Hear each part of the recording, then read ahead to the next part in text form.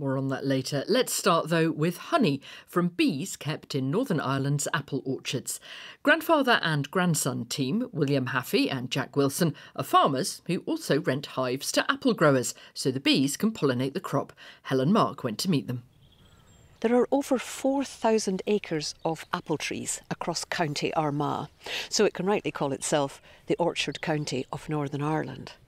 The masses of delicate pink and white blossoms are just a joy to behold. And in the thick of it, near the village of Lochgall, is a small family farm that produces honey. Not just from the few hives they have on the farm, but through a hive rental scheme that benefits the apple producers, the honeymaker, and the bee population. It's a lovely sound. A lovely sweet sound. It's good to see this time of year, especially after a long winter. So hopefully that'll be one of the hives that produces a bit of honey for us this year. William Haffey has had a long-time love of honeybees, and he and his young grandson, Jack Wilson, make for a special honey-producing duo. I was always sort of destined to get into bees from a young age, you know. I was always fascinated by them. Getting off the school bus, I got to walk past the bees every day. I always ran into the house and said, "Oh, look, Granda, the bees are out flying today," and all this. So it was always bound to happen, I thought. But it was only until like one summer afternoon where he came up to me and he asked, would I like to go into the bees one day with him? And, well, my mind was made up as a wee 10-year-old boy at the time, like, so.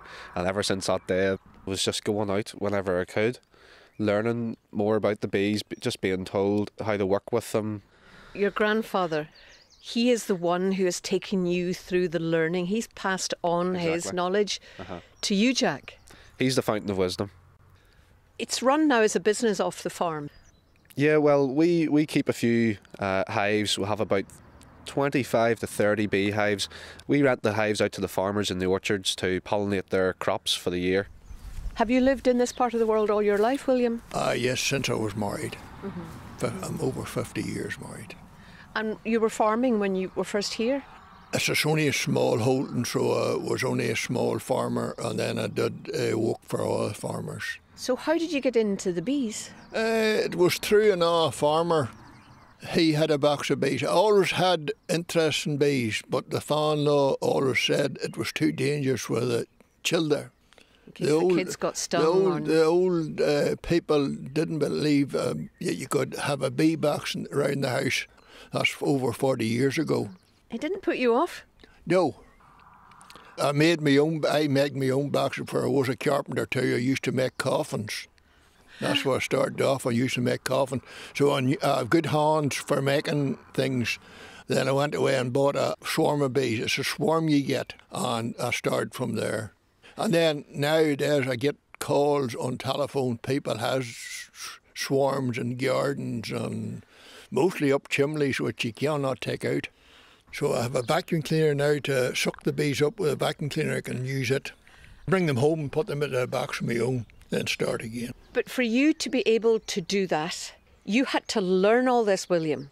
Nowadays there's classes for beekeepers.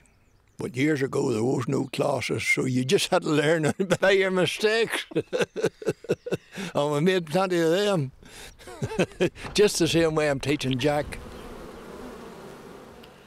Helen Mark there in County Armagh. You can hear more on Sunday morning here on BBC Radio 4.